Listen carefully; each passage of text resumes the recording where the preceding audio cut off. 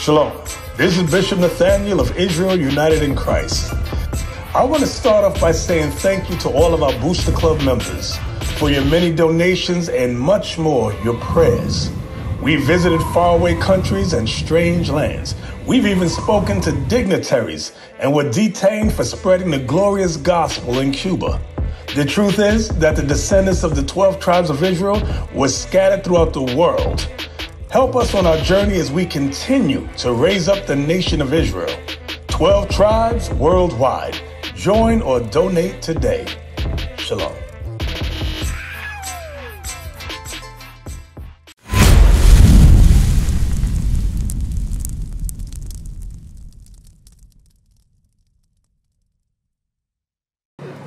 The book of Romans, chapter 13, verse 11. And that, knowing the time, that now it is our time to awake out of sleep. So we must awake out of sleep, people. We must, my brothers and my sisters that can hear me, you must wake up out of sleep. Right. America is a nightmare. You are in a dream right now. Right. You are asleep to who you are. You are asleep to your culture, to your understanding, to your God, to your people, to your ways, to your homeland. You are asleep. You must wake up out of this place. Acts 3:19. You must wake up out of this place. You must repent and come back to the law, statutes, and commandments of our God. Read Acts 3:19. We must come out of this sleep. We must wake up to who we are according to the Bible. That's what we are here for. We are here to wake our people up, cause you to understand. Matter of fact, give me Nehemiah 8:8 first.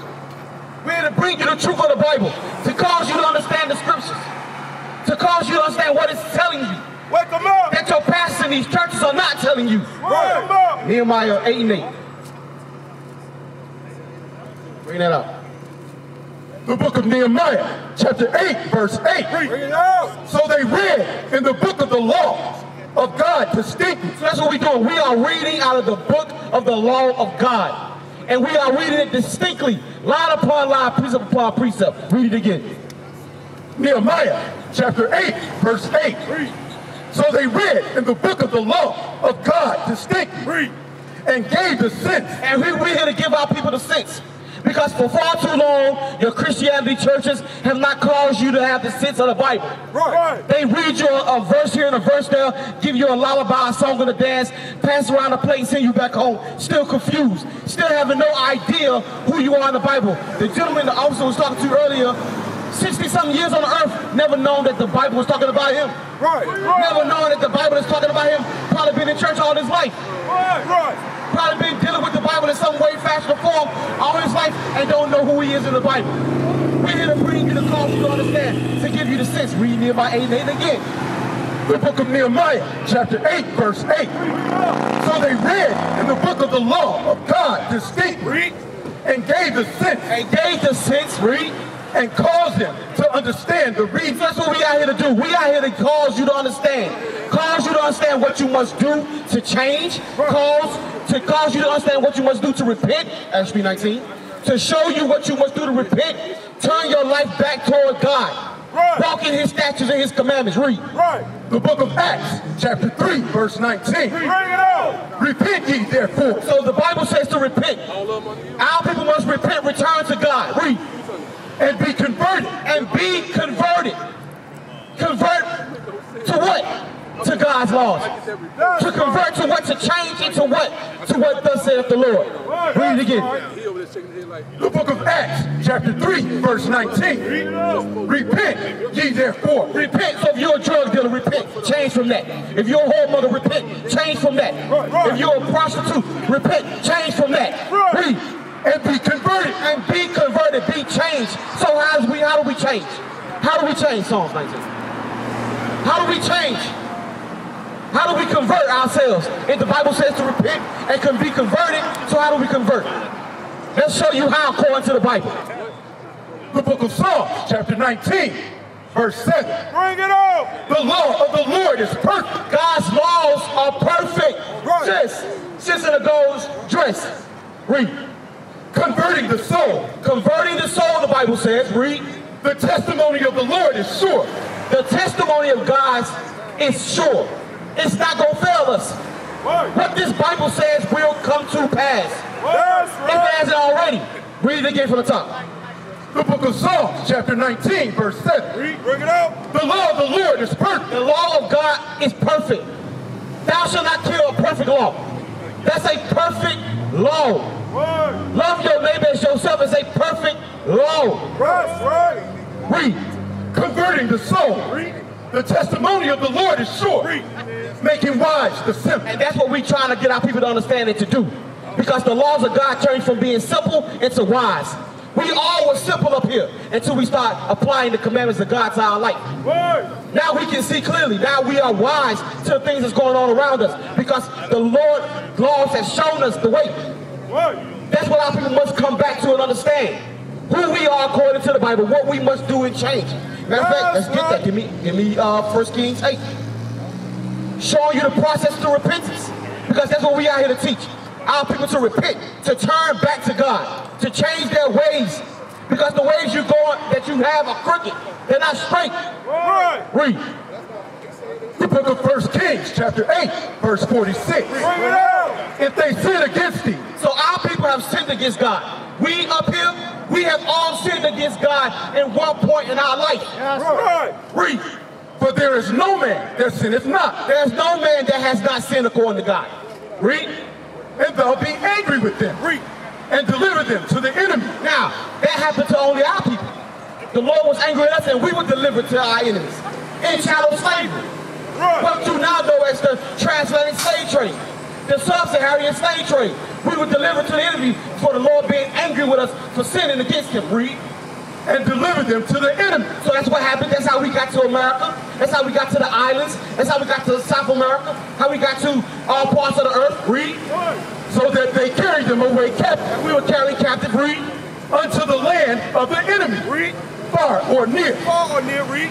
Yet, if they shall bethink So themselves. the Lord says, if you bethink yourselves. So Israel United in Christ, we are here to help you do that. We are here to show you how to do that. To bethink yourselves. We are here to cause you to bethink yourselves. Read. In the land whither themselves. In the land whither they were carried captive. In the land where we were carried captive, that means here. In the land of your captivity, you must bethink yourself. You must remember who you are. That's right. Not who you are in your own mind, your own vain opinion. Not who you are according to society, but who you are according to God. What God calls you. Read. And repent. And repent. The whole time I'm up here, that's what I'm going to keep bringing out. We must repent. We must repent. We must change. We must turn back to God's laws, statutes, and commandments. Read. And make supplication. And make supplication. Read. Unto thee in the land of them that carried them captive. Read. Saying, we have sinned. That's what we must say. The pride that's on our people must come off our people. You must go to God and repent and say, I have sinned. I have committed all kinds of wickedness, Lord. Read. And have done perversely. And done perverseness. That's all we learn in this society is perverseness. That's all the society push is perverseness. On TV, on the radio, in your school systems, perverseness. Read. We have committed wickedness. And so return unto thee with all their heart. So that's what we out here trying to push our people to do. Trying to compel our people to do. To return to the Lord. That's your only option. That's your only way out this mess. That's your only way out this oppression. Is to turn back to God. Read. And with all their soul. Read. In the land of their enemy. Read. Which led them away captive. And pray unto thee toward their land. So when you do that, then you pray unto the Lord towards your land. You turn to Jerusalem. That's our homeland. The captain brought it out earlier. That's our homeland. America ain't our homeland. The islands ain't our homeland. Jerusalem is our homeland. Turn towards the east. Turn towards your Jerusalem, wherever you may be. Turn towards Jerusalem and send up prayers to the Father in repentance. Read. Which thou gavest unto their fathers, the city which thou hast chosen. So that's what we out here to show our people to do. That's the steps. Because right now in your sin, give me John 3:19. Right now in your sin, God ain't hearing you. And our people don't understand that because they've been taught wrong. They've been misled. They think God hears them in every manner of sin they're in. That they can come to God however they choose. That they can come as you are and God's going to hear them. Read that, 3:19. John chapter 9, verse 31. Yeah, John 9:31. Read. Now we know that God heareth not sinners. Do you hear the Bible? Read it again. Now we know that God heareth not sinners. God don't hear sinners. Right, right. Our people are in the midst of sin, and your wicked pastors won't tell you that. They won't tell you you're in the midst of sin Teach them all. because they don't love you. They have hatred for you. Right. To not warn you to get you out of your sin is hatred towards you. Read it again. Now we know that God heareth not sinners. So you can't be heard by God in your sin. That's why we out here to tell you what your sins are, that you may come out of them. Right. That you may repent of them. Right. Change your ways. Read. But if any man be a worshiper of God and doeth his will, And do God's wills. You give me the will. Psalms 40 and 8. And do the will of God. Let's find out what the will of God is. Because our people don't know this Bible. They haven't been taught it. That's right. They've been taught a song and a dance and a lullaby. That's what they've been taught in these churches. That's what they've been taught in this society. read the book of Psalms, chapter 40, verse 8.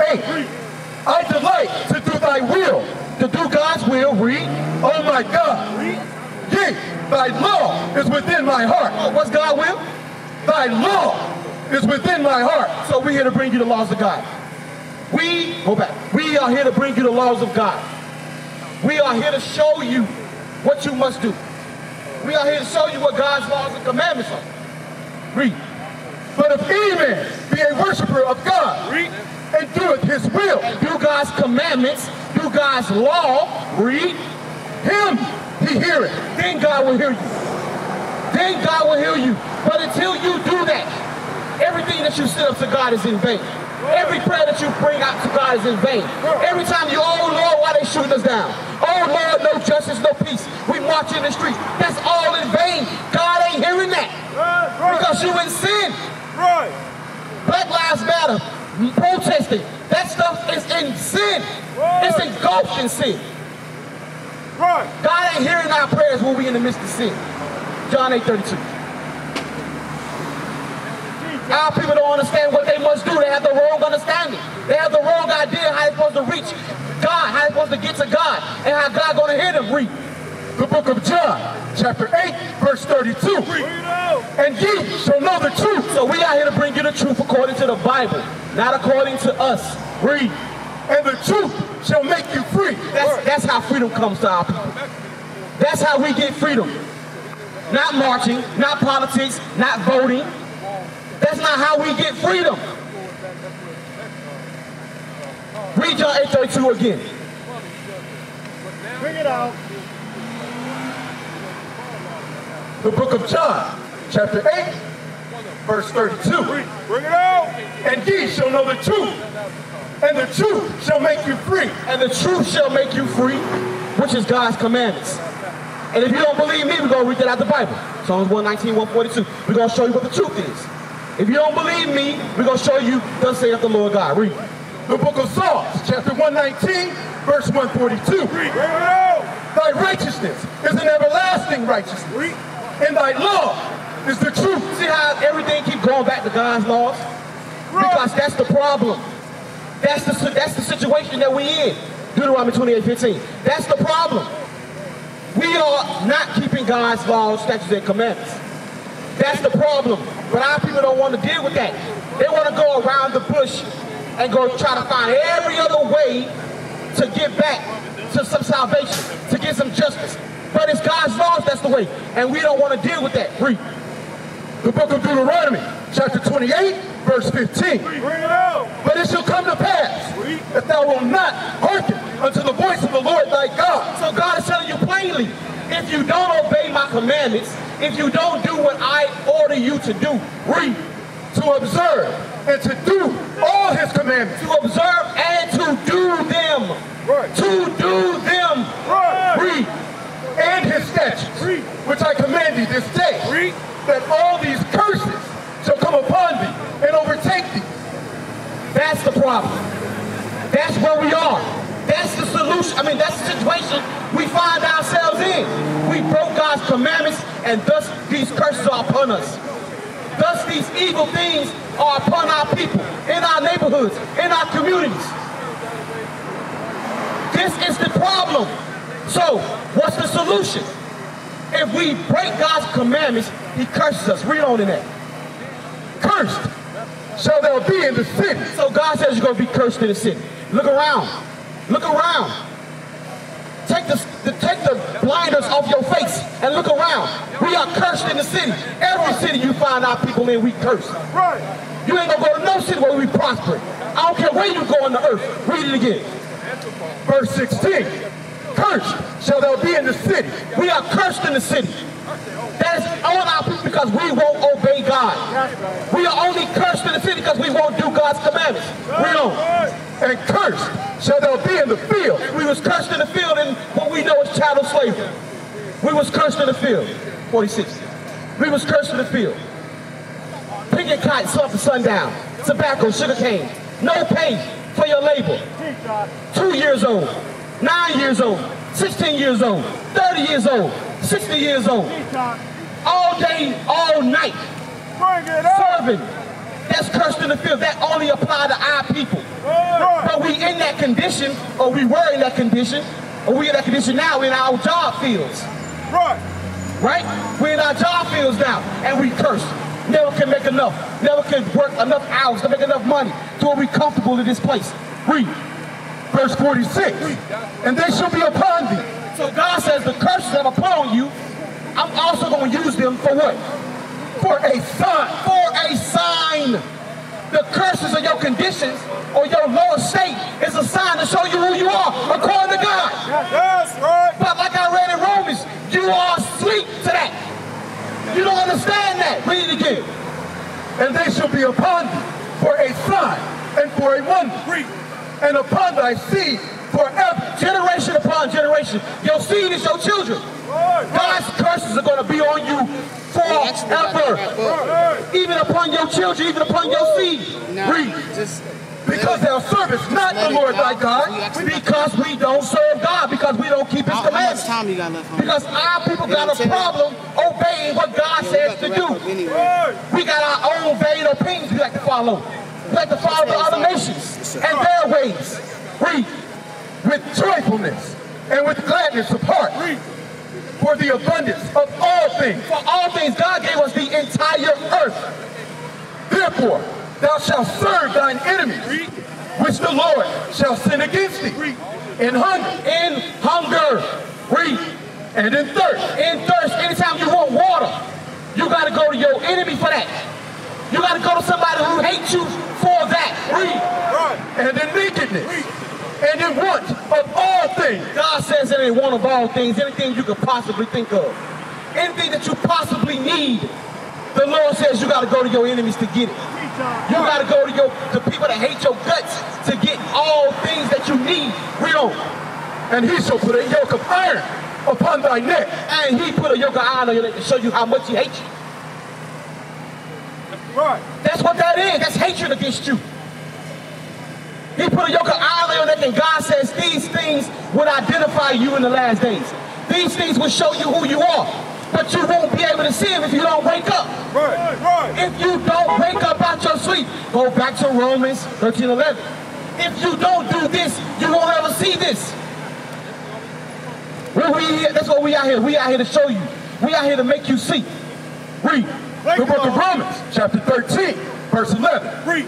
And that, knowing the time. And that knowing the time, we are in the time right now. Look at what's going on around you. Look at the conditions. Look at the signs. We are in the time right now. Read. That now it is high time to awake out of sleep. It is high time to wake up. So-called black man, so-called Hispanic man, wake up. Wake up to who you are. Wake up to who God calls you. Read. For now is our salvation nearer than when we believe. Because Jesus the Christ is on the way. He's on the way. We got to stop playing around. Christ is on the way. Read that part again. And that, knowing the time, that now is high time to awake out of sleep. For now is our salvation nearer than when we believe. Our salvation is on the way. Brothers and sisters, we out here to convince you, to show you who you are, to show you that you must change, because time is short. Christ is on the way. Your salvation is on the way. But you're only going to be saved when you're obeying God's commandments. Christ ain't coming to save disobedient people. That's not happening. He's not coming to save people who think they African Americans, who think they Jamaicans, who think they Puerto Ricans. He's coming for the 12 tribes of the nation of Israel. Who you are. That's who you are. That's who you be. Thus saith the Lord God. We used to scream black power while heroin was pushed. But at the end of the day, nothing's in vain. IUIC has been given a vision. The tents of Judah has risen. Many has attempted the mission. Minor murmuring, omitting, and missing the mark. Just reading that he had the flame of fire in his eyes gave us the spark. We on Paul's mission. We out on the road, purple and gold. From Mexico, Cuba, Haiti, Ghana, Sierra Leone. 144,000 boots banging, concrete crackling. These are our men repented at heart. The scriptures is proof. IUIC, we deliver the truth.